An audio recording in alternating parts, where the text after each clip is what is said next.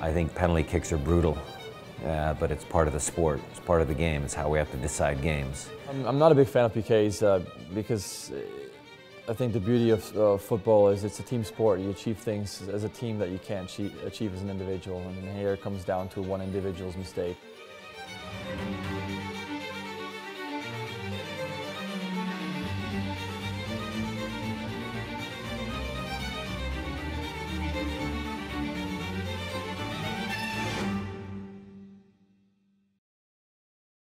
Nothing is more powerful than a club whose time has come, and this is a pair of clubs who have raised the bar in MLS on and off the field. It is fitting that they represent the first ever MLS Cup between two teams who were not a part of the league's origination in 1996. Well, John, it certainly is very cold down here on the pitch. Temperatures are around 23 degrees, but it feels a lot colder, around 10 degrees because of the wind chill. Couldn't feel the feet at all. And I actually had gloves on before I was going to go play, and I was like, nah, I don't need them. Other guys are playing without them. And then I ran back to the bench and put gloves on because it was so cold. When we were warming up, Brad Evans and I are juggling the ball and going back and forth. And as you're striking the ball and it's leaving your foot or your head, you see little icicles, you know, leaving the ball in midair. You're like, whoa. You know, and it was really strange. We both stopped at the same time. Did you see that? I've been in Toronto winters, so I knew it was going to be pretty cold.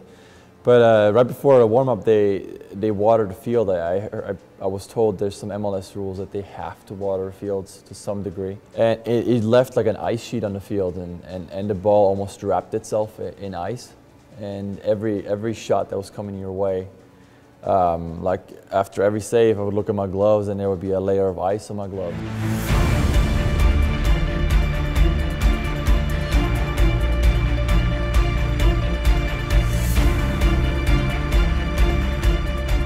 Been a big deal in both Toronto and Seattle in the lead up to this match.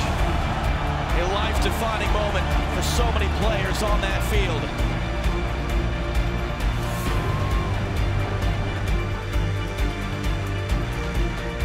MLS Cup 2016 between Toronto FC and the Seattle Sounders on a frigid night on the shores of Lake Ontario is underway. I think it was a scrappy game. A lot of playoff games are going to be like that. A cup final when both teams are a little nervous, especially the first 20 minutes or whatever, it's going to be scrappy. But I think most of the game was pretty scrappy. We were on our heels for some of it, for sure. Credit to Toronto, they did a great job coming at us, and at home they put the pressure on us. But I think the longer it stayed 0-0 was in our benefit, because they're at home, it puts a little bit more pressure on them. Roldan to win the ball, played ahead, Tosin Ricketts, no one in the middle. Torres went to ground early, now the cross out to Dor!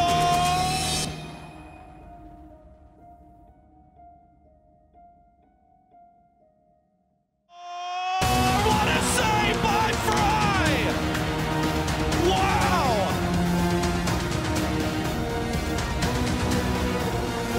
I'm just glad I went, because sometimes in situations like that, you give up because you don't see yourself making that save. But thankfully, I was somewhat balanced, and I was able to kind of push my momentum the other way pretty quickly, and from that point on, play catch up, keep my feet moving, and somehow tip it out. I mean, we knew Josie is strong in the air, and he got up really well, and I think he probably did the right thing, you know, go against my run where I came from, make it as difficult for me as possible.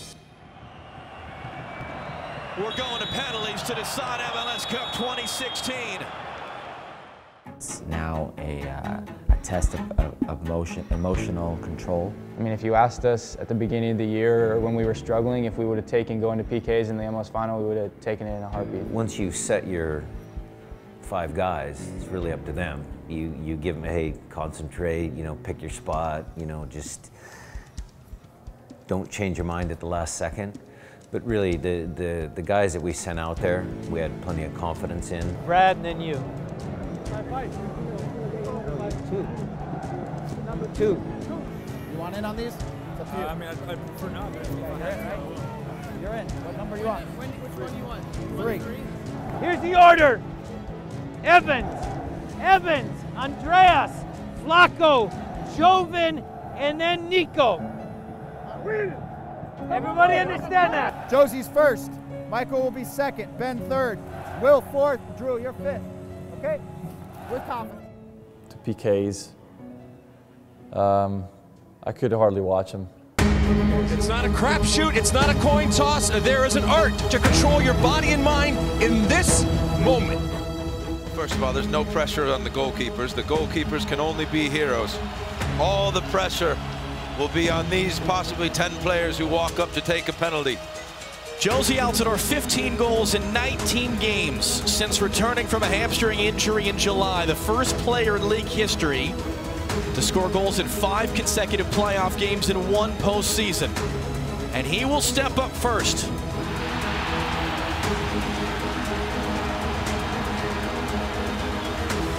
Big sigh of relief. Put his whole body into that one.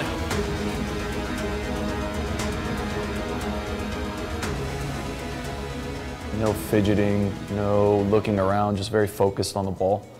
I picked my side before, and as I set the ball down, I looked right and I looked left, just to kind of let the keeper know that I'm not really potentially into just going one way. I've only gone the other way a couple times, and it's worked out, but it was more subconscious than me actually trying to go the other way. So I take my typical run up, take a breath, and he moves on my, maybe I had 1 step left, 1 good stride left.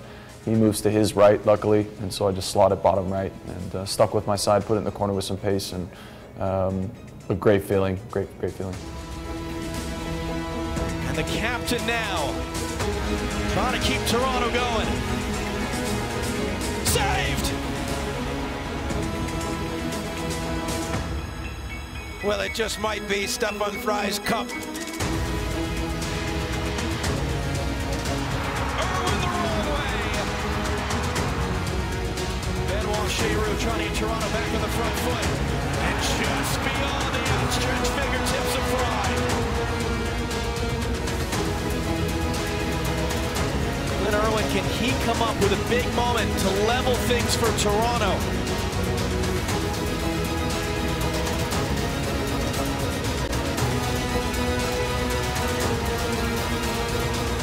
And that's a big moment. Will Johnson, who had to watch from the sideline 2 MLS Cups he was a winner in. What a season he's had. Needs to make this to keep things on level terms. MLS Cup winner on this field in 2010. Can he put Toronto on the verge? And the newcomer of the year needs to make this. If he misses, if Irwin saves, Toronto wins MLS Cup.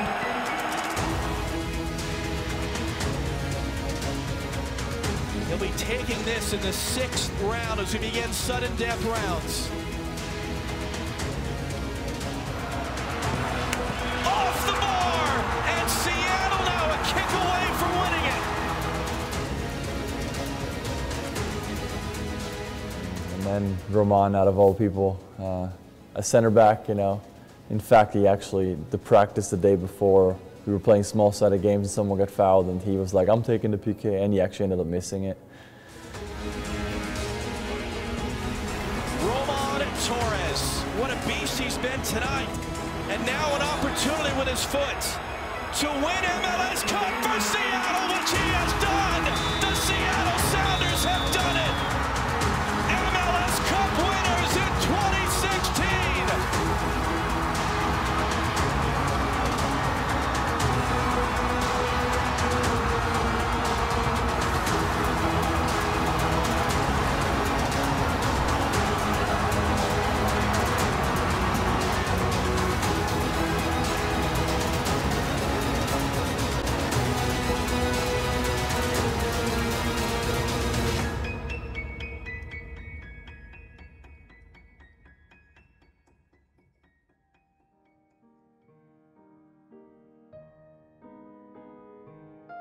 It's crazy for me growing up in that town and just getting to watch this team for so long and to be a part of the first team to lift that trophy was crazy. If you would have told me that we would have been in this position midway when we found ourselves second from bottom, I would have said no way.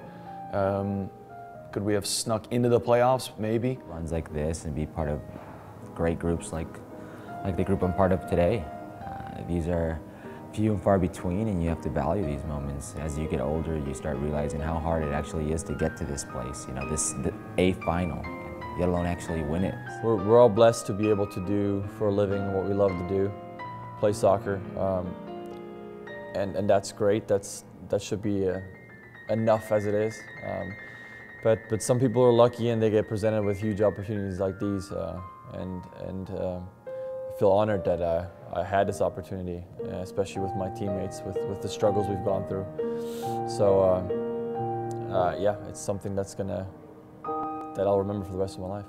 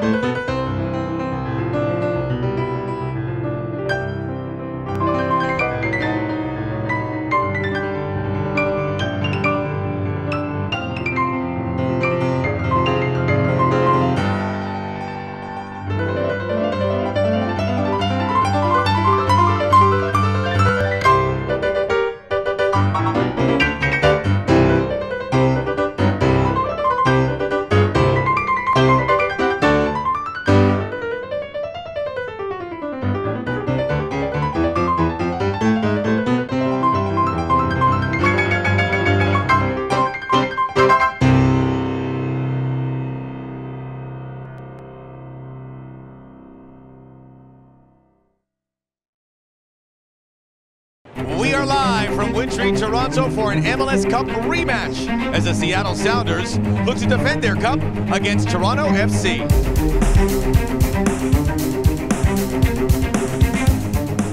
One year ago, these two clubs clashed in dramatic fashion. After an intense 120 minutes dominated by Toronto, it was Seattle who took home their first cup on a penalty kick by Roman Torres. For me, revenge wasn't the word. Redemption was a better one. After losing the final the way we did last year, we spent every single day this season working and thinking about this idea of getting back to a final and giving ourselves another chance in front of our fans to lift that trophy. I have nothing but respect for the Seattle Sounders organization and their team, but the MLS Cup this year was all about us, and I don't think it mattered who you lined up on the other side of us in that match. We weren't going to let anybody stop us. So this conversation that this is the best team in MLS history, we shouldn't even be having it because they haven't finished their job. They have to win the day. They have to complete what they have done throughout the course of the season, but it's all worthless unless you finish it today. The fact is, there's a level of expectation for this club. At some point in this game, that level of expectation is going to go from motivation to pressure. They have to be able to handle that pressure. The fans are going to push them, but they have to stay disciplined. If they go chasing Seattle, they may get into trouble. This was even bigger than last year in a lot of ways, because we grew as a team, we won the Supporters Shield, we won 2 championships, so the opportunity to kind of finish off the triple was something you don't get every day. A date with destiny. The red and the rave green. Is it going to be redemption, or is it going to be a repeat in the rematch as we are underway? MLS Cup number 22. Michael Bradley opening things up with the ball towards Altidore. Lovely layoff and Osorio! First big save of the game required from Stefan Fry. Oh, what a ball that is! And Javinko in the clear here. Can he finish?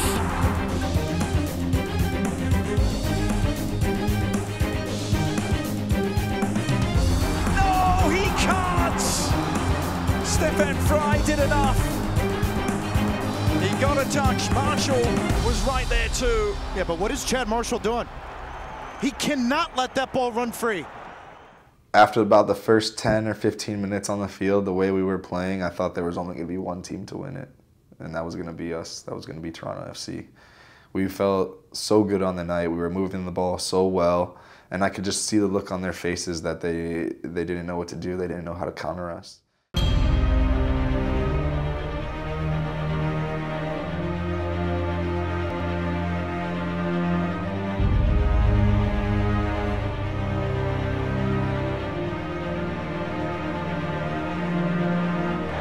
Good build up this by Toronto. Giovinco from Altidore. Giovinco! Well, Stephen Fry had to adjust. That was a shot that seemed to change its mind in mid-air from Giovinco. Across the line it goes. The shot is off for Delgado. And well, you've seen that picture before. What is it about this goal and Stephen Fry? Yes. Now shout not pass seems to be his motto.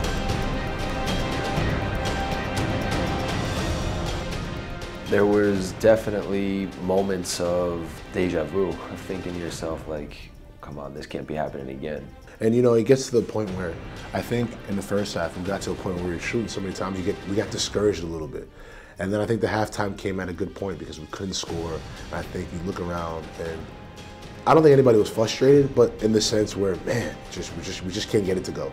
Not even like, man, this is gonna next year is gonna happen. Not even that. It was more of like, man, it's gonna be a lot harder than we thought. You know, we can't get it to go. And so the second half comes along, and we're missing chances or whatever. But everybody's thinking of the next one, and that's when I knew that regardless of the saves that Stefan keeps making, or you know, how it's just not happening for us, I knew the game was going to open up by doing the first goal. The experience of having been there before, of having played in a final that had been teetering on the edge like that was a big advantage.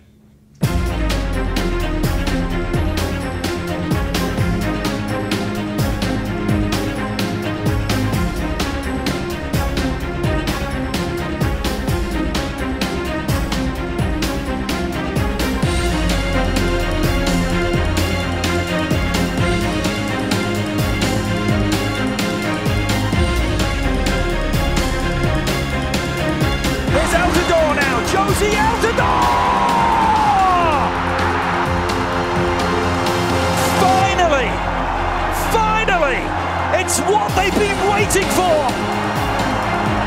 Toronto take control. Josie Altidore has been spot on in 10 games.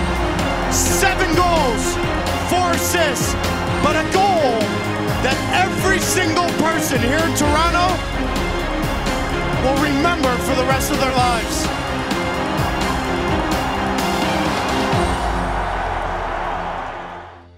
It's funny because I remember when Josie was in on goal, when I saw him on a breakaway, what was going through my head was how quickly we got the ball to that side of the field. And not a lot of people have talked about the fact that I think I counted it out. It was about 10 total touches between 7 different players. Drew scooped up the loose ball, shoved it to me. I was able to shove it to Justin. Justin played it, I believe, first time forward to Victor, and then Victor found Seba, and you know, Josie did a great job to kind of curl his run a little bit and stay on side, and the pass from Seba was perfect. And you know, as Josie's running it on goal, you're just thinking to yourself, please let this be the one that hits the back of the net. You know, that goal is so funny on so many levels because it is everything of who we are. Just from the goal, from to touch on Drew's point, from the sequence itself. You know, Greg always emphasizes playing forward. Every training session we do, it's 3 touch max, so it's 2 touches basically, and you have to play forward, especially towards the end of the year. So that goal is beautiful because I'm sure Greg and the coach were happy because it was all what they wanted: playing forward, playing across the game channel, and making runs in behind. So I think they were really happy about that. And then, you know, I committed early to what I wanted to do. I got the ball in the breakaway, and I know Roman was coming. I know Jovan was coming on my right, and I said, you know, Jovan's fast, so I can't I think he'll catch me if I keep trying to go to my right and try to shoot this to my right. So I said, I'm going to try to set up a dink here, you know, because it's going to be on my left. You know, obviously it's going to be a little bit less accurate, but I know he's going to try to make himself big and go to the ground. And that's what I did. I tried to set it up by taking the touch to my left and just trying to dink it over him. I know if I got it over him, that the whole goal was gaping, and that was that. Honestly, when Armando dribbled the keeper, I didn't realize that the volley was coming to me, because I think, okay, now we scored 2-0 and then it's done. But then it was to the post, and then the rebound, it was straight on my body. I even touched, I think, with this and this, but I put all my body in front because I was really close to the goal, and then I scored.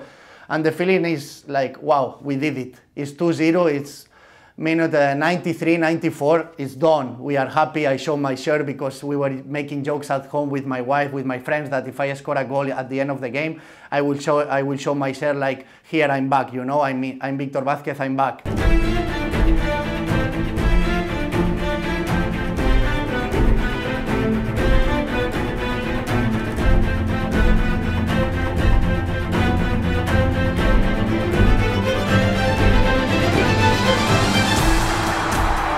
This could finish it here. They have numbers forward in abundance. Should they choose to go towards goal, which they do, it's Cooper, round he goes! Oh, it's back off the post and then in! That will do it! Bedlam at BMO Fields!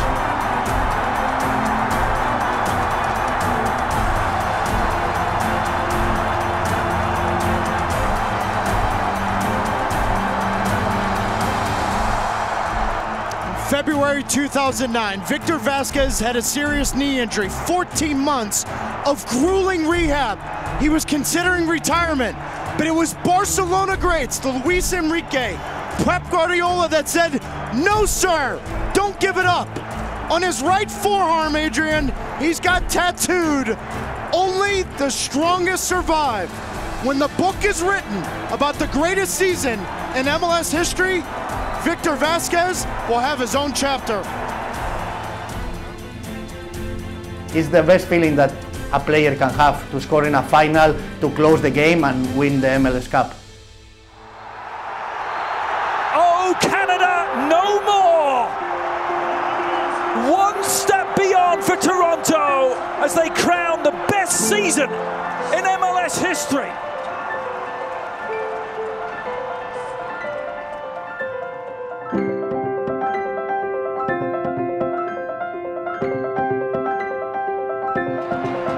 Last year, they came up empty. This year, their cup is overflowing. They complete a remarkable domestic treble with the one that really mattered. MLS Cup is Toronto's for the first time. What I have taken away from it is you remember the guys that you do it with and their faces and the moments that you have in that time after the final whistle, and the coaching staff and the organization, and just how much you go through together in a season. For it to all culminate in a championship after a magical season is, there are no words. To play in MLS your whole career and to go so many years without winning and be on good teams that haven't won, and to be on Supporters Shield winning teams that haven't won, you realize how hard it is to finally get to the end line and reach the goal, the one that you've achieved, the one that you've wanted to achieve for such a long time. It's so fulfilling. And to winning for those guys you just mentioned, Justin Morrow's been in the league so long, Stephen Beitashour, Drew Moore, you know, he gave up a lot to come to Toronto. He picked us. And so I'm happy to give those guys everything they wanted, man. They came to Toronto to win, to do something special, and they did exactly that.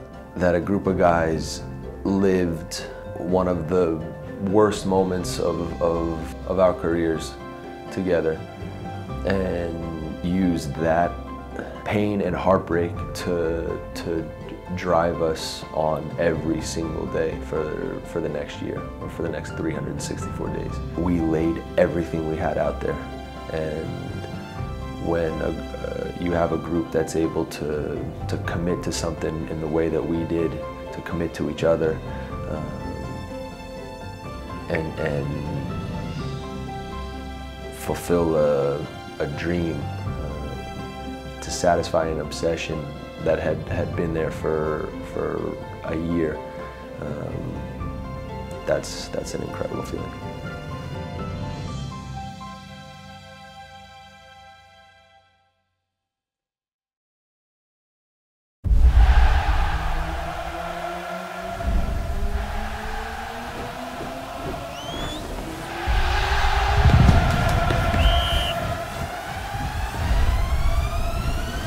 This third match is the Grudge match, is the final chapter.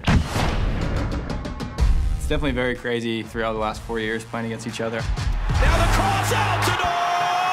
What a save by Fry! It's the first final was just a bitter pill to swallow. And it was the motivation for us in 2017.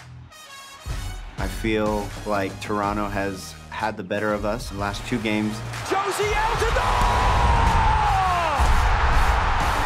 That will do it! We haven't played to our potential. Oh, Canada, no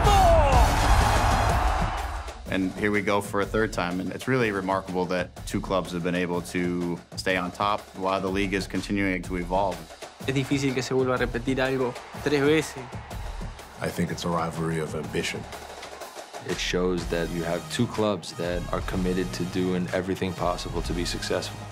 Now we have a chance to play at home in front of our fans and take a 2-1 lead. As fate would have it, they're the team standing in our way of lifting up another cup. La tercera vez era para definir la historia. Here we go again as Seattle and Toronto collide in Major League Soccer's grand finale for a 3rd time in 4 years. I think to finally be hosting the Cup at home is massive. It felt big. It felt like MLS Cup should feel like. It felt like a Super Bowl. This was their chance on their home turf in front of their fans to be the pride of Seattle once again. The amount of people and the amount of energy that was walking into the building was just unbelievable.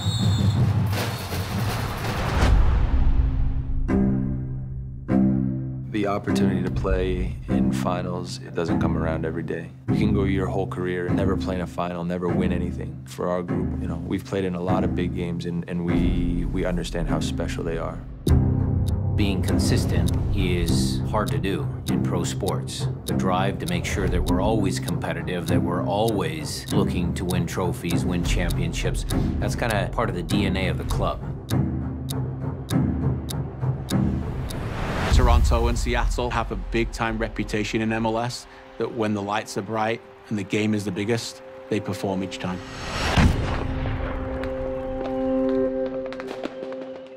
You're always used to, when you're in Seattle, kind of the thunderclap as the teams start to walk out. This was different. There was a vibe, there was kind of a pressure inside of the stadium. Now this is going to be something to experience. The colours vivid, the noise record-breaking, like the size of the crowd. How do you want to establish dominance? How do you want to set the tone? A couple tough tackles. A good amount of possession. That's what we expected from Seattle. That's not what we got from Seattle in that first 45 minutes.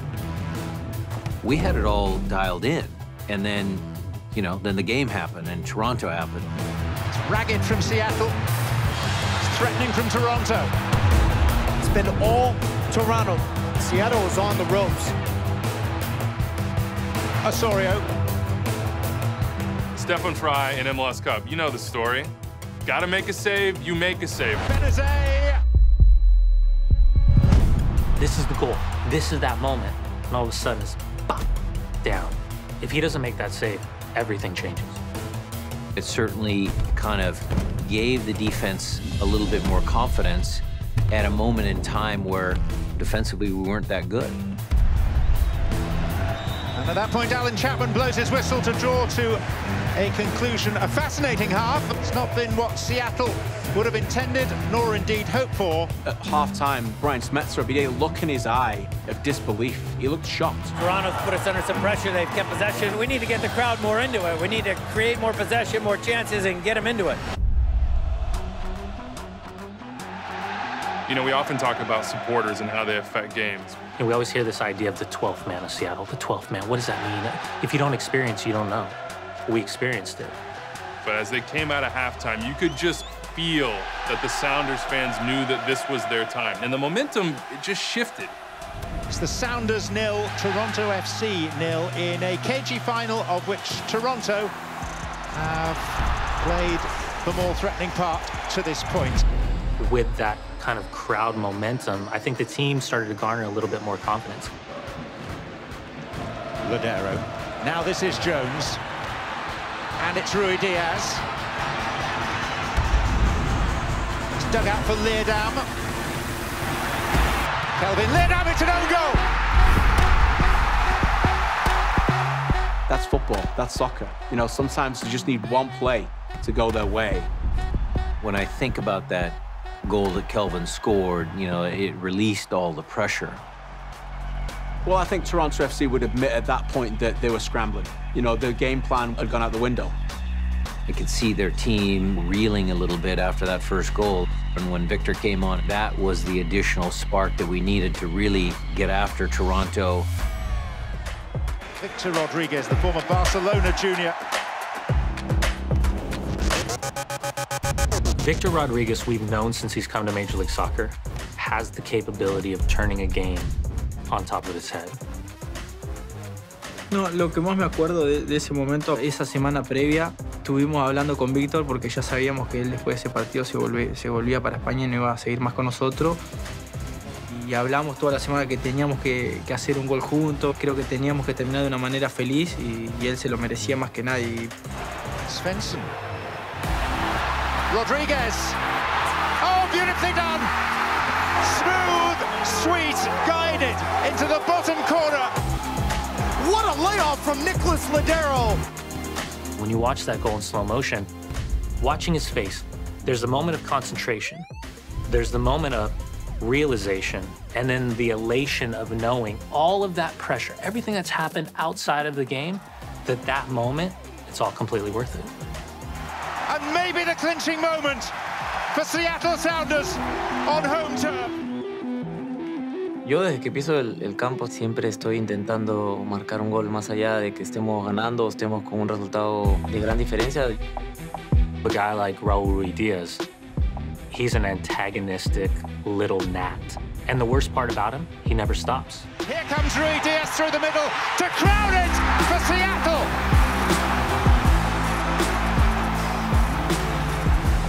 Creo que ese gol fue lo más lindo o fue el gol que más grité en toda mi carrera desde que estoy en Seattle, ¿no?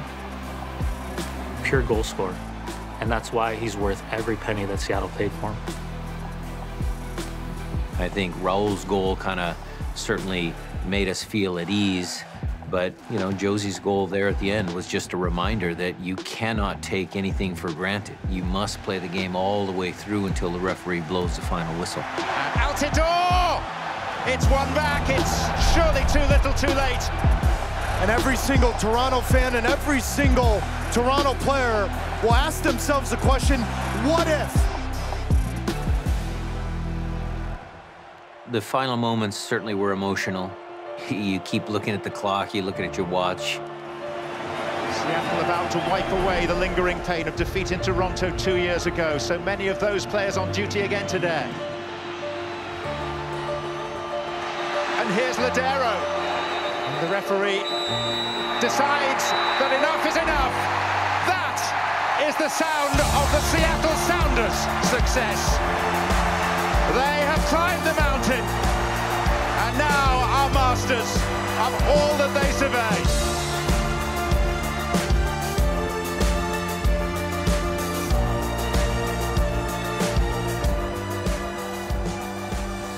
It feels pretty surreal. When I reflect back on my career, I'm going, man, I'm pretty fortunate. I'm pretty lucky. Se hizo algo diferente porque era el momento que teníamos para hacer historia, jugar enfrente de nuestra gente y la verdad que fue increíble. Nos dio mucha confianza y por suerte pudimos levantar la copa con todos ellos. A classic day in Cascadia. A thunderous atmosphere as Nicholas Ladero leads the celebrations for the Seattle Sounders.